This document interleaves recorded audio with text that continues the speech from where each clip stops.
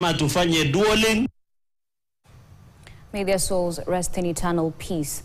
Now, heavy rains have compounded the challenges of residents of Baringo County who have been hit hard by malaria outbreak, especially in Tiaty Constituency.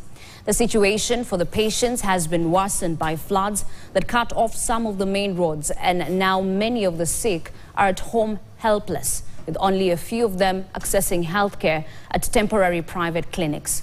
Ken Gashuhi reports on their plight. We arrive in Kapau village, Tiaty Constituency, one of malaria hotspots in Baringo County.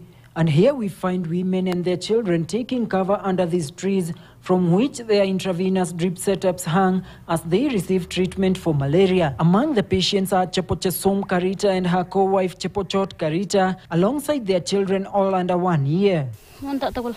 Nasema hata mtoto pia alikuwa mgonjwa. Familia mingi wagonjwa. Tunaweza kuja hivi tukirudi nyumbani tunaenda kupata wenye wametibiwa tena wamekonjeka tunarudisha hapa. Malaria nasema si wote tumekonjeka kwa bomba. Hata hakuna mtu anaweza chota maji.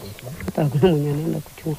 Although the condition of this private clinic operated by pharmaceutical technologist Abraham Arektum may not meet typical expectations, this is the best they can get for now. Problem ambayo iko hapa ni malaria na pneumonia.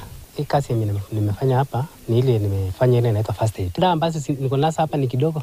Sana tunaweza pata 5 patients per day. The malaria outbreak has been mainly caused by the recent rains, the nomadic way of life for the local community exposing them even more. And that is why we have used a lot of social behavior change in those areas as an intervention to protect and prevent themselves from bitten by mosquitoes. Tungepata ile container ambayo inaweza peana dawa kwa wiki moja, at least ingesaidia.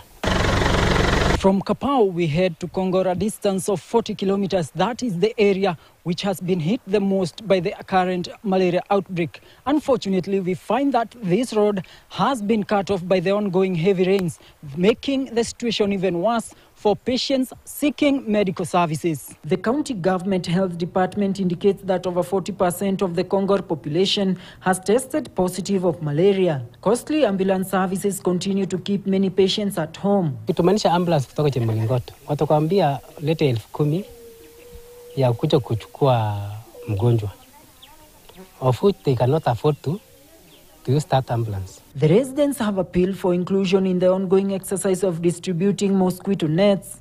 Ken Gashuhi, KTN News.